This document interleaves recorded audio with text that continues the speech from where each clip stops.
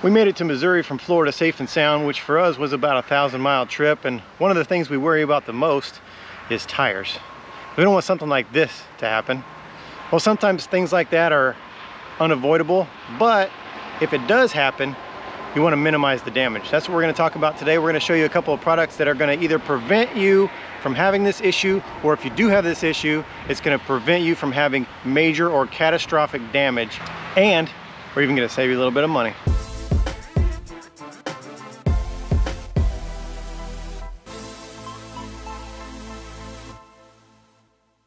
We're going to show you a couple different products today, and we are going to save you a little bit of money. $25 for each product that you purchase, and all you got to do is use the promo code WAGS at checkout. We'll leave a link down in the description to go check out these products. The first thing we're going to talk about though is tire pressure. Now, we've tried a ton of different air compressors that are going to work for these high PSI RV tires. Now, we have found that most compressors do pretty good getting up to about 60 to 75 PSI, but if you get beyond that, compressors really struggle. And so doing our research online, checking out compressors, the only option that we have ever found is Viair. And so everybody buys a Viair because really it's the only option to get your tires up to the right PSI without struggling or overheating. But there's a new kid in town, and that new kid in town is by a reputable and reliable company, Tire Minder. Yep, that's right. It just came out, the brand new RV compressor from Tire Minder, and we're going to try it out today to make sure that it doesn't struggle on those high PSI settings and make sure it doesn't overheat, because the last thing you want to do is be sitting on the side of the road and your air compressor's overheated and you're sitting there waiting for it to cool off so that you can air up one of your tires that has gone down. Well, first of all, you want to make sure your vehicle is turned off before you plug these in. If you plug these in when your vehicle is on, you might get a shocking result. Make sure your vehicle's off, hook the negative to the negative and the positive to the positive on your battery, and then you can go fire up the truck. One thing I do want to point out is, look at this long compressor hose that comes with the compressor. So you don't have to unhook. If you got a low tire and you're on the side of the road and your truck is still hooked to your RV, this thing's gonna reach without you having to unhook your truck and bring it over towards your tires. So that's gonna save you time, and it's gonna be a safety feature too. You don't wanna be moving your truck, unhooking your RV on the side of the road, and get hit by an oncoming car or something.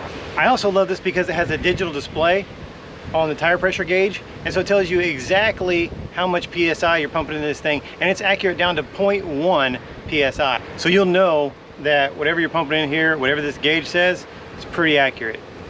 Now, what I have done is I have lowered the pressure of this one tire down to 95 PSI, and that's really where other compressors on the market will start to struggle. So I lowered this to 95 PSI, and we're gonna pump this up to 110 PSI, which is the max cold on most RV fifth wheels. So we're gonna put it on a timer and see how long it takes to get from 95 to 110, and make sure that this thing doesn't overheat when it's trying to go up to that PSI, because that's where these things really start to struggle.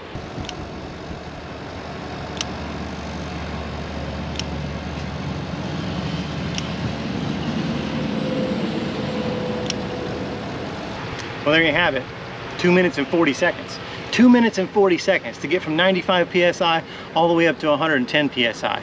Now, it's probably going to take you longer to get your equipment out and get ready than it is to actually air up your tire, because chances are, if you are stuck on the side of the road with a tire problem, it's probably only one tire that's having an issue. You're not going to have to stop on the side of the road and air up all 4 tires. If you need to mess around with all 4 tires, it's probably going to happen in a campground. You can take your time, but either way, this thing didn't overheat, so I think it's a good solution. Now that we've made sure our tire pressure is good, we want to maintain it, and we want to know if there's anything crazy going on while we're towing. The only way to know that is a tire pressure monitoring system. We've been using Tire Minder for a tire pressure monitoring system the whole time that we've been full-time, and we were using this. Now this is the Tire Minder A1A. This is an older model, but hey, it still works really well. We finally upgraded. After 3 years, we've upgraded to the Tire Minder i10. Now this is a bigger display, and it's a little more fancy, and it has an app and all kinds of cool stuff, so it's way more user-friendly. I'm not going to do a whole thing on how to install this thing. That's already been done. We'll leave a link in the description if you want to see the total install and how to do it. And actually the video is made by Tire Minder, so they can probably show you a little better than I can anyway. So if you want to see the complete install, go down in the description, click on the link and watch the video. But I'm telling you, if I can do it, you can do it. It's super easy. But let me show you the basic gist of how everything works. So here's the gist of it. You have transmitters on each one of your tires. It looks something like this. Now that transmitter reads your tire pressure and sends a signal up to your monitor. But in some cases, it won't reach. So you need a signal booster. Let me show you that. Now a signal booster is hardwired into your battery system, to your 12-volt system. And basically what it does, it sends a signal from your transmitter to this signal booster up to your truck, just in case your truck is so far away from your transmitter on your tire that it don't pick up properly. This will boost the signal, send it up to your monitor in your truck. Now this is pretty easy to install. What I did was I took some double-sided tape and I just taped down my signal booster. And you can see the wire runs back here. I ran it behind my generator box and then down here into my battery system where it connects with these little alligator claws for positive and negative. The way that you can tell that it's working, you'll get a little green light. It'll flash every once in a while when it's sending a signal from your transmitter up to your monitor. So the signal goes from the transmitter to the booster and then into here. Now, they do give you a suction cup mount for your windshield, but we got so much going on here. We got our backup camera, we got our RV GPS, we have our dash cam, and so we didn't want to take up a bunch of space. So we just used a regular cell phone holder to hold our tire pressure monitoring system. So that's where it is. If you click this middle button right here, that'll give you your temps. And the middle button again, take you back to your pressures. You can set an alarm to let you know if your pressures drop below a certain amount or increase above a certain amount.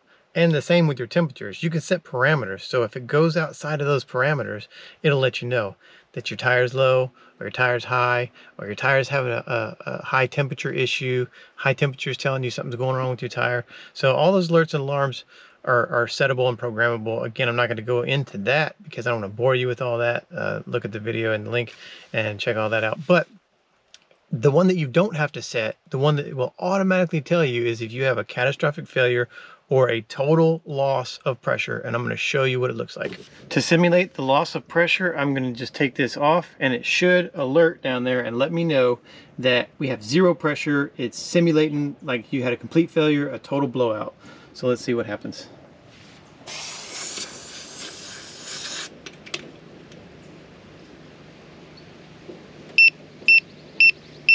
That one went straight to zero and started alerting right there. You will get that flashing zero, and you'll get the light up at the top left, and you will get the audible alarm to let you know you had a catastrophic failure. You need to pull off right now and get her figured out. Well, there you have it for the new Tire Minder RV air compressor and the Tire Minder i10 tire pressure monitoring system. I'm not telling you have to get these, but I can save you 25 bucks on each one if you use the code WAGS by using the link down in the description. But you need something, and you need a compressor that's going to get you up to your minimum cold PSI, and you need a tire pressure monitoring system in case something happens, because if something happens, this thing blows out and you don't know it, man, it could destroy your RV. You could be out of your RV for several months waiting on repairs, and the last thing you want to do is be stranded out on the road. Hey, stick around for a few seconds. We're going to honor a fallen service member. If you want to get involved with helping us help veterans out on the road, everything you need to know is down in the description of the video. We appreciate you watching, and we'll see you next time.